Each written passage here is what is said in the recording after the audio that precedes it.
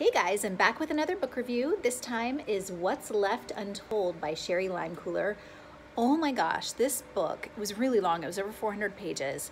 I was a little intimidated by that because lately I'll read like 2 pages and fall asleep. But this one I finished in about a week. It went by so quickly. I wanted to know what was happening. It was one of those that bounces back and forth time-wise.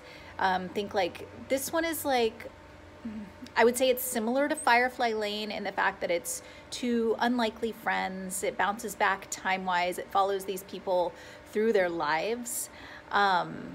It's super intriguing and kind of one of those where it's like, where is this going? And then when it gets there, it's like, oh my gosh, she was building up to this the entire time and I didn't see it coming. So, I would highly recommend it. I wouldn't do it. I was telling a friend I wouldn't read it on vacation because I think it's a little heavy for vacation. But it's not like horribly like psychological thriller or anything like that, but it's very much a what would you do in this situation kind of book.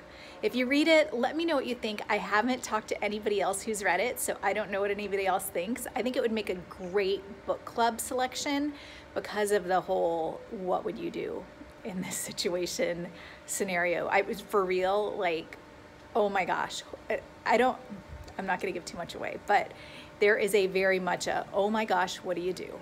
So I will talk to you later. Let me know if you've read it and have happy reading.